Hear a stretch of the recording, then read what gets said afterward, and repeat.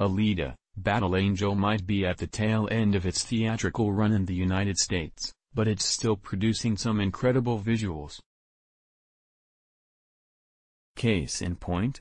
A series of Chinese posters for the film, which stars Rosa Salazar as the eponymous Alita, have been making the rounds online, and they're every bit as phenomenal as the movie itself. The 4 posters, which you can check out below, appear to be official. They have been sourced to what appears to be a verified 20th Century Fox account on Weibo, the Chinese social network. 20th Century Fox produced the film, making the connection that much stronger.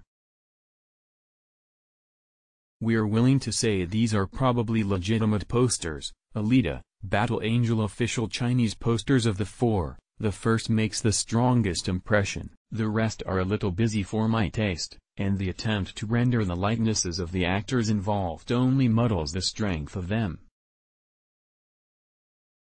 The fewer faces on these posters, the better. What do you think of the posters? Have you seen Alita, Battle Angel yet? Let us know in the comments. 0 comments. Comicbook.com's Brandon Davis reviewed Alita, Battle Angel, and here's an excerpt of his thoughts. All things considered, the movie is an immersive escape to another world. Attempts at emotion and human connections are supplemented by amazing visual and practical effects, along with well-crafted action sequences.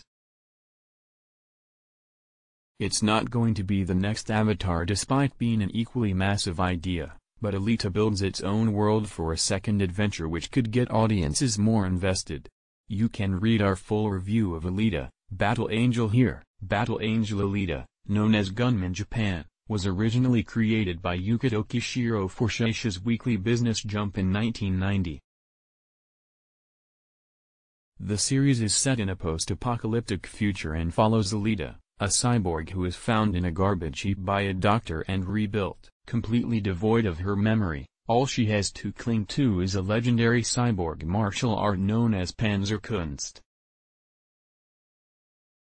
With this knowledge, Alita decides to become a bounty hunter. The series has since been licensed for an English-language release by Viz Media, and collected into 9 volumes.